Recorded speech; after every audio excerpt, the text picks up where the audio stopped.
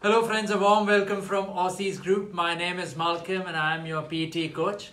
It feels good to be back on the live session today, and as many of you would know, I take a live session every Friday from our Melbourne CBD office. So here I am, and yes, today's live session is mainly meant to make everyone aware. Like, I've seen many comments at many places on many forums that in the month of June, the results have started, declining a bit, the success ratio and something like that, so on and so forth. But nothing like that. Like, still many people are getting 8 each. And just today itself, one of my students got 90 as well. So it's nothing like that. And no need to worry at all. So I would just say, don't listen to naysayers. Don't listen to rumors about a lot of things. And just focus on the main techniques, just focus on the major tasks.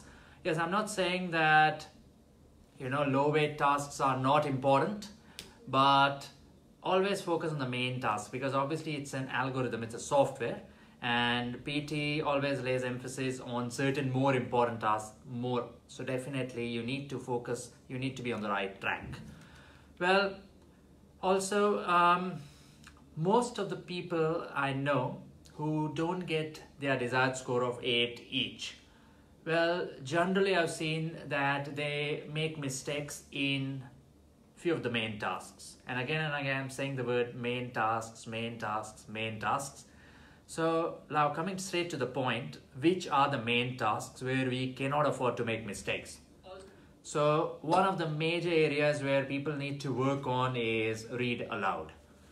That is the first task in speaking. Because I've seen many times people are really fast in read aloud and they just speak like a bullet train or like a machine gun. They just keep on speaking without realizing that, like, if you don't take the right pauses, then obviously the score is going to be finished. So don't take read aloud lightly and always try to take the right pauses, because after every few words the software expects a pause. That is the first thing. Second, very, very important task is repeat sentence. In repeat sentence, I've seen so many students struggle, unfortunately. Even my own students, many of them struggle. Well, this task of repeat sentence will not develop overnight. It requires consistent practice, consistent efforts. Like, if you think that overnight you're going to be an expert at repeat sentence and a miracle is going to happen, no, it's not like that. It takes time. And many people are not ready to invest time and then they expect miracles. It doesn't work like that. So nothing in life works like that. If you're good, yes, it will work for you. But if you're not that good, then you need some time. Well, I've got a question from Kunal. Sir, are you giving online coaching? So thanks for asking the question, Kunal. But unfortunately, no, I'm not taking online coaching classes at the moment. In the future, if and when I start the classes, you'll definitely find out. But I'm sorry, at the moment there are no online classes which I take. But you can definitely follow the online coaching sessions taken by the other tutors on PTE Tutorials. Even they are very good teachers, they're very good tutors as well. They have got a good knowledge of the subject and definitely they should be helpful in getting you your desired score. Thank you. Well, the other very important thing is that one of the tasks which is generally neglected by most of the test takers, unfortunately, is answer short questions. Answer short questions is the last task in the speaking module, and generally you get around 10 questions for answer short questions. Now, PT guideline says that for a right answer you get 1 point and for a wrong answer you get 0. Yes, that's right.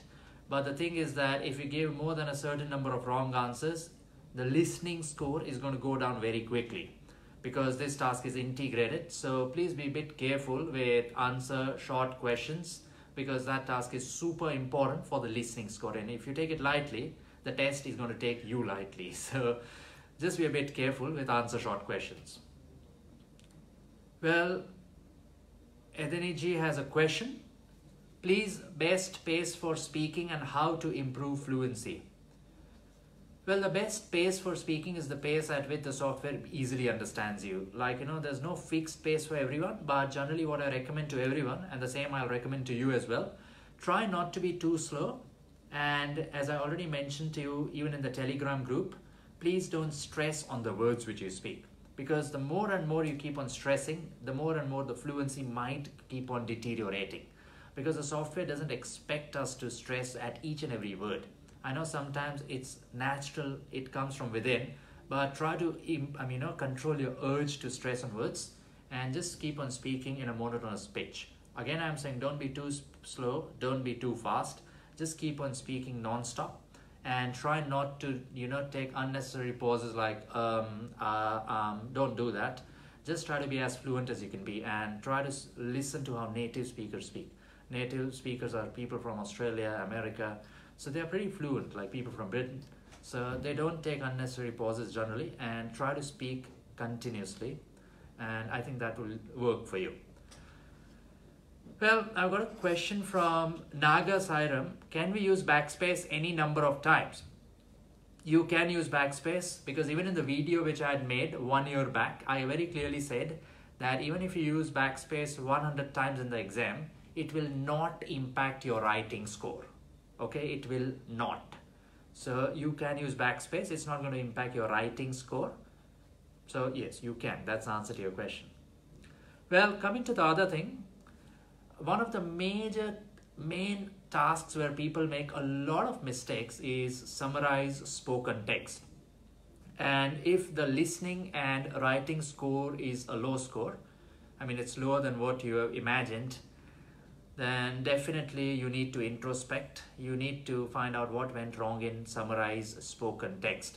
Because the thing is that PT is very careful with the spelling, with the grammar in this task.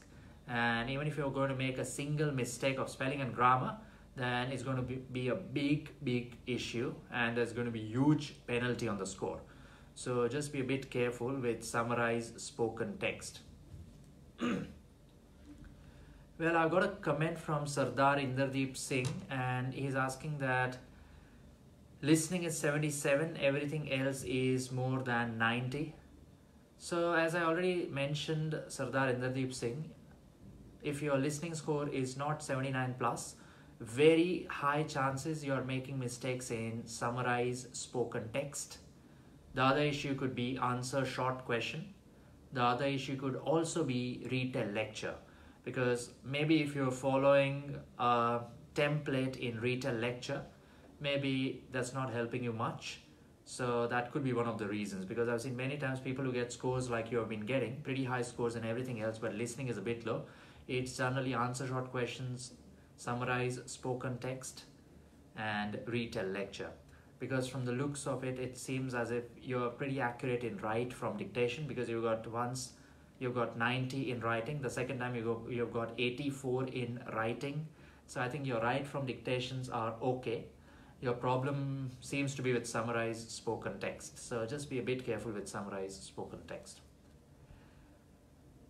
Well, I've got one more comment from Chahal Kamal. And the question is, can you give one example for read aloud? I don't have anything in front of me right now, but yeah, generally the speed for speaking should be this speed at which I'm speaking right now. It is very clear to understand the words which I'm speaking, and I'm not stressing on the words. My voice is very clear, it's very flat, and I'm not stressing on even a single word I'm speaking. And if you speak like this in the real exam, chances are very high you will get a full score in speaking and reading. And also you can see that my voice is very steady right now, right? There is no intonation at all. But if I speak like this, if I keep on stressing on the words, then definitely the score is going to go down. So try to keep your voice steady and flat. Don't be too slow, don't be too fast, and just keep a steady pace like this. Well, thank you for the comment, Sardar Inderdeep Singh. Glad you got the answer.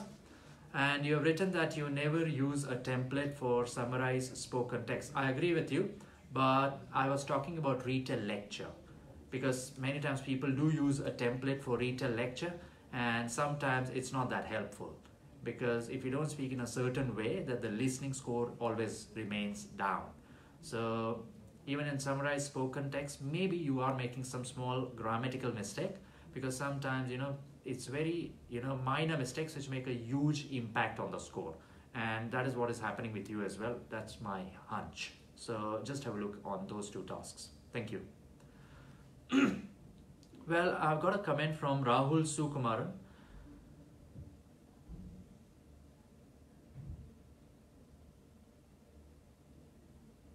You're talking about summarize written text. Well, the last part of the sentence starts with and so, and should I use in conclusion? You can use and so, you can use and conclusion, both are correct in summarize written text, but just put a comma because the whole game of grammar depends on commas. If you put the right comma at the right place, you get a good score. If you don't put the correct comma at the correct place, unfortunately the score will not be that good. So you can use what you're using, but just write and in conclusion. You cannot just write in conclusion, you need the word and before that, okay? And before the and you need a comma. Hope that helps, thank you. Well, I've got a comment from Kunal as well. In Describe Image, someone told me that you can keep on speaking anything if you don't get the content. Is it true? Well, yes, it is partly true because content is not that important. I mean, honestly, it's not that important. It is important, but not that important because the main thing with the software cares about is oral fluency. So if the fluency is good, then generally the score is also pretty good. Sonia, can we check the quality of the video once? If you can just check it. So don't worry much about the content, but focus mainly, as I'm saying, on fluency. Because if you keep on speaking in a very fluent pace, then generally, even if the content is, your word is true actually, content is not that important. Don't worry about it so much. Just fluency and take the correct pauses. That's the most important thing. Thank you.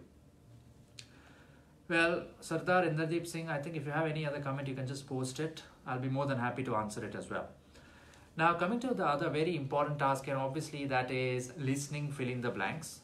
Because in listening, fill in the blanks, it's an integrated task again. You get marks for listening and writing.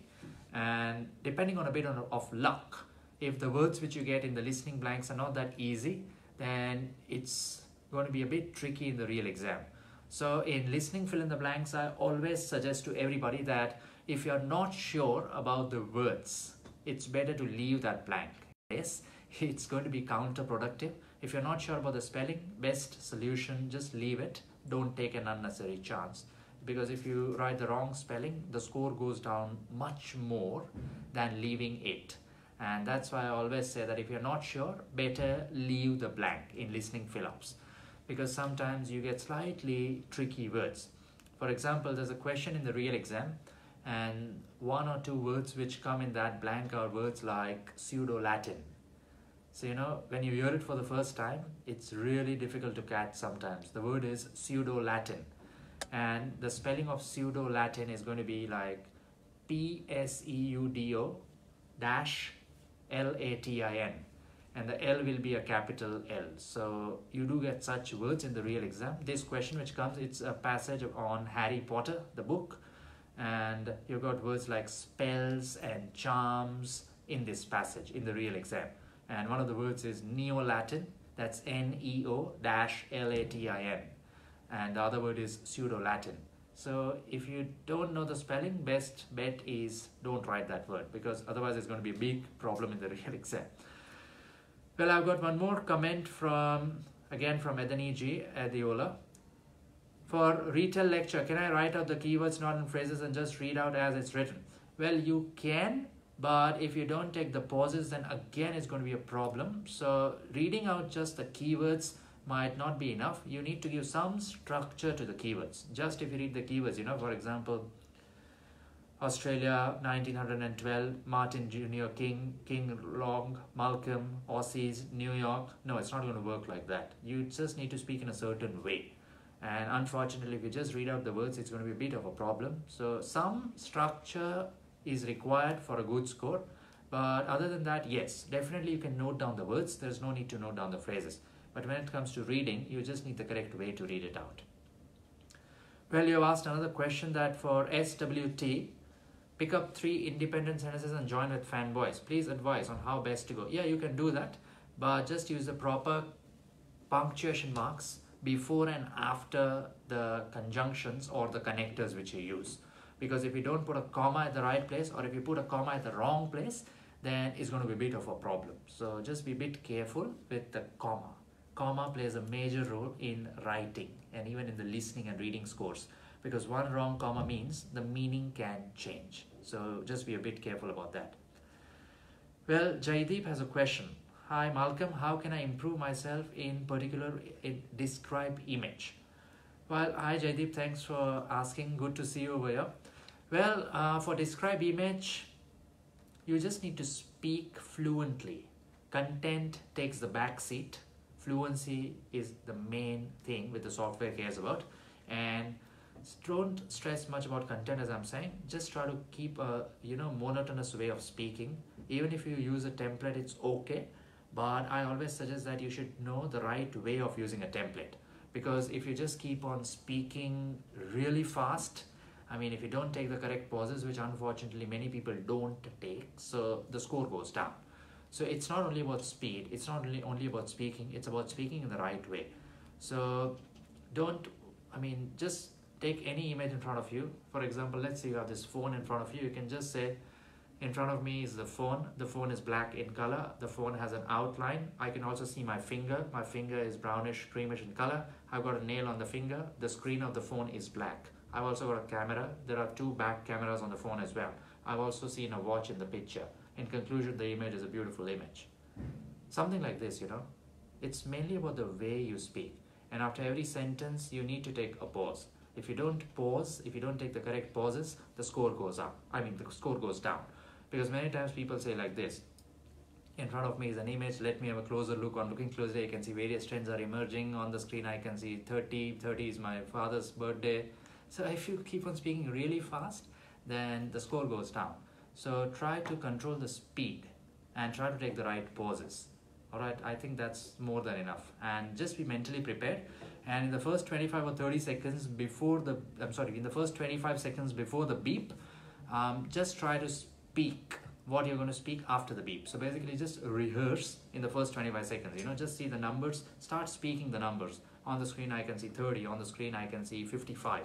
Just start speaking because the warm-up will be very helpful.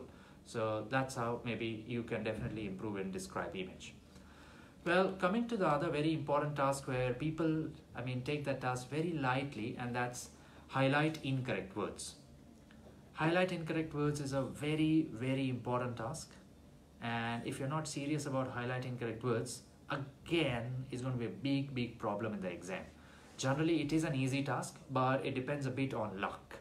And we never know how lucky or unlucky we are going to be in the test. So sometimes the audio is really fast and it has a lot of disturbance in the background. Also, sometimes there are a lot of human sounds like a lot of such sounds are there in the audio. And along with being fast, there's also a lot of background, disturbance, like music is playing sometimes. Sometimes people are shouting. Something is going on in the background. So it gets really difficult to focus sometimes. So please be a bit careful and take highlight incorrect words a bit seriously. Those of you who are not taking it seriously, because even that's an integrated task with listening and reading. So remember, when a task is integrated, two things depend on that task. So need to be a bit more careful with that, obviously. Otherwise, the score again will go down. And if there is a lot of disturbance in the background and highlighting correct words, I would recommend you to lodge a complaint straight away. You can just raise your hand and lodge a complaint that there was a faulty audio, there was a lot of disturbance and maybe some technical issue as well, because sometimes there is some issue. So don't take it lightly, always lodge a complaint. That's the best thing. Lastly, coming to write from dictation, the most important task, you can say. It is like the trump card in PTE. It is always the last task, for which you get generally 3 or 4 or 5 questions. Minimum should be 3 as per the PTE guideline. Maximum can be 5 questions for write from dictation. Now, generally people make mistakes and don't even realize that they've made a mistake. So many students, come to me and tell me 100% I am right in write from dictation. I'm sure I've made no mistake. And then they themselves come back to me later, maybe after 1 day or 2 days, and then they tell that, oh yes, there was one mistake which I made in write from dictation. Now, even if you make a single mistake in write from dictation, boom, the score goes down and it's finished completely. And remember, write from dictation is an integrated task with listening and writing. So obviously both the scores go down. So if you're not sure, then please practice the repeated dictations from the June prediction file and also from the May prediction file, because few of the questions are different in these two files and all of these are real test questions. So just download the prediction file for the months of May and June. The link is already given in the comments in this video itself, and that will be very helpful. Also, most of the people, not most, but many people make a mistake in using correct articles in right from dictation. Like many times people tell that if you are confused, what should we do? Like in a, an, or the. So the thing is that if you're not sure, but still you think that the grammar makes sense, then it's better to write that article. For example, student was late for the class. If the sentence is student for late for the class, is it right or is it wrong? Definitely it's wrong. It should be the student was late for the class. It cannot start without the article the. So if it makes grammatical sense, then I would suggest please follow your instinct, follow your grammar instinct, and just add that article before the noun. Or yeah, because if you don't add it, then again it's going to be a big problem. So just be very careful about articles. Also be very careful about words ending with es and ed, because even those words are very unclear in the real exam, and then again it's a big problem in the score. So these are the few of the main things need to be very careful about.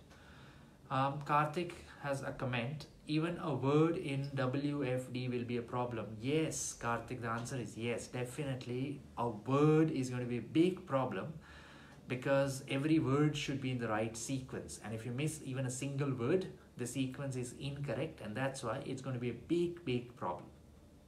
And that's why since the day I've been teaching PT, and it's been a very long time now, I've been stressing that everybody should focus most on right from dictation. You know, I've known so many people who didn't even know that this task was so important. Even like people at other coaching institutes I've met, I've seen.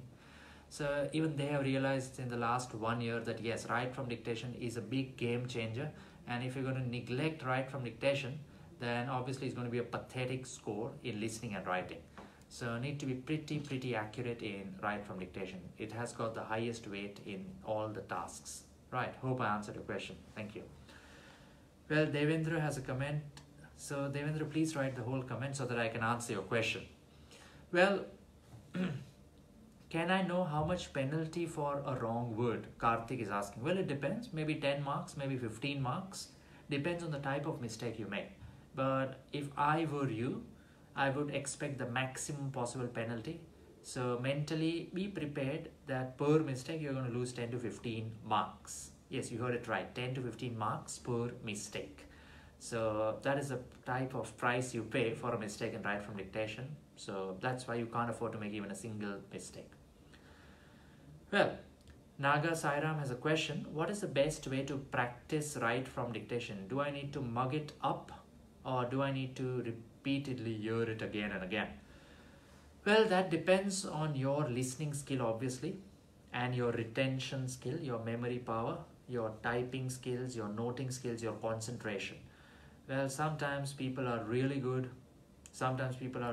but a bit unlucky because the question itself is really hard. And yes, questions are repeated in the real exam, but sometimes if you are that unlucky person, maybe the question might not be repeated. So you can't blame luck or anything. Like, you just need to listen very carefully, as if your life depends on that task.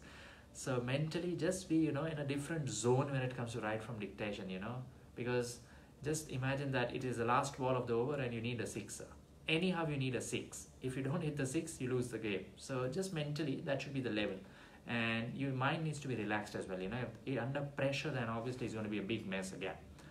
So yeah, you can practice and repeatedly hear the repeated questions again and again, because that's obviously one way of remembering the answers, because questions are repeated.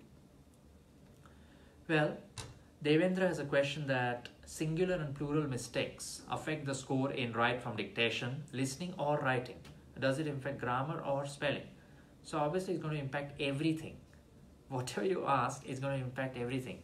Grammar, spelling, listening, writing, obviously everything goes down, right? Because let's say the sentence is, the student sits in the lab. And if I write the student sits in the lab, then instead of student, I wrote students. So obviously it's the wrong spelling. It will not match with what is in the sentence. grammar is definitely wrong because it should have been the student sits in the lab. And obviously, since there are there's a major mistake of grammar and spelling, listening and writing both go down because that was not the word which was spoken. So definitely both the scores go down. Well, Karthik has a question that WFD, if it's a 12-word long sentence and I missed a word, I already told you, Karthik, even if you miss a single word, be prepared to lose around 10 to 15 marks because that is a penalty generally. So one word, you have to book the test again. Mentally be prepared. All right, thanks. Well, Sia has a question about summarize the lecture. Can I use the lecturer said that or explained that? Or would it be better to synthesize main points and deliver it as a first person? Both are fine. Doesn't matter. As far as the grammar is correct, as far as the spelling are correct, and there are no mistakes in typing, it doesn't matter. You still get a full score. Because the main thing is content, grammar, spelling, and typing, mainly the structure. So I don't think it will it will have any type of impact on the score, whether you write it in first person or the speaker said that, this lecture, something blah blah blah. Doesn't matter, both are correct. Alright, thank you. Well, Antara has a question, what should be the correct range of pitch? Well, there is no one correct range of pitch, Antara. It depends from person to person. So on the voice which you have or which you possess, it depends on that. But generally I would recommend, don't try to be too shrill, don't be too soft. Just try to speak like you would normally in your day-to-day life. Just try to keep your voice a bit normal and a bit relaxed, because sometimes, like it happens with female test takers and male test takers, that if you stress too much, the pitch goes too high and then you're out of bounds. Out of bounds means the software might not be able to understand what you're speaking. So try to speak, at a normal volume. Don't be too soft or don't be too loud. Just try to speak normal. Keep your voice flat. Don't stress on words too much.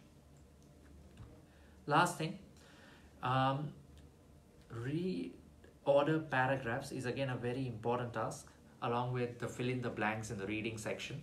So these tasks also matter a lot for the reading score. But main mistake areas are what I already said.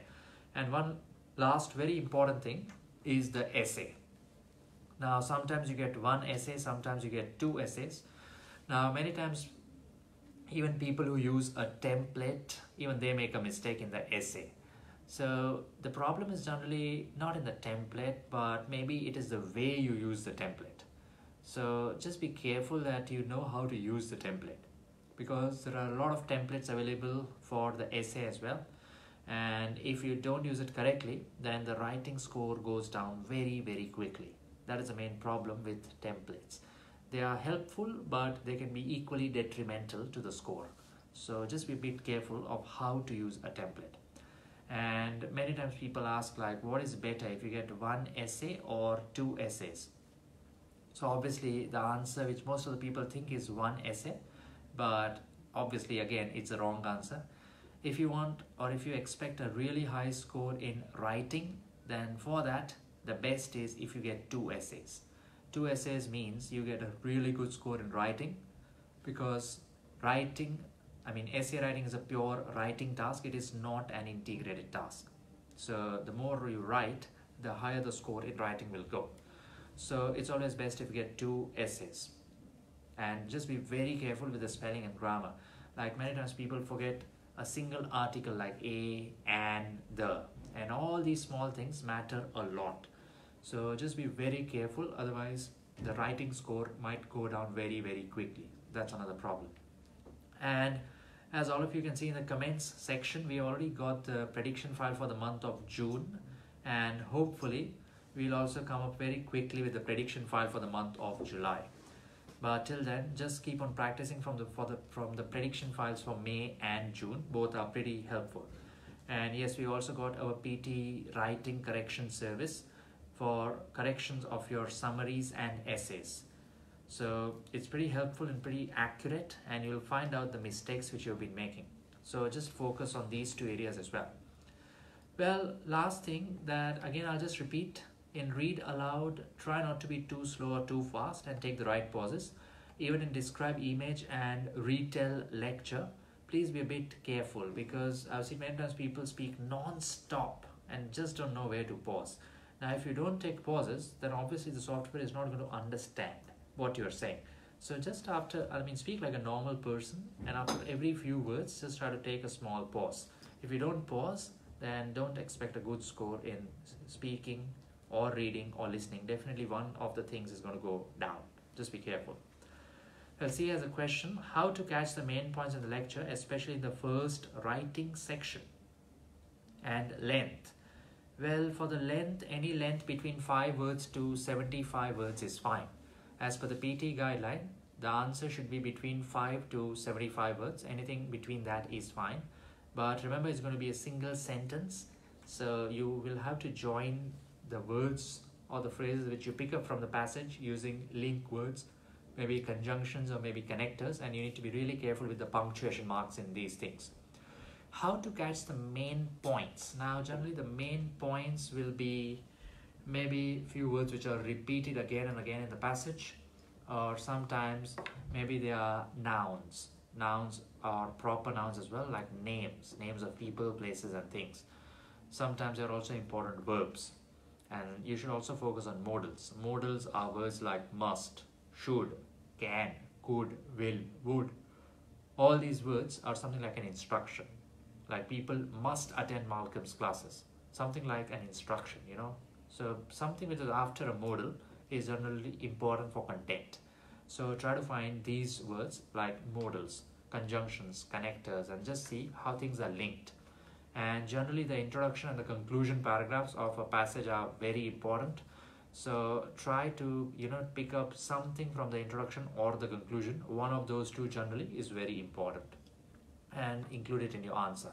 That's, I think, a pretty good way to get a good part of the content in your answer as well.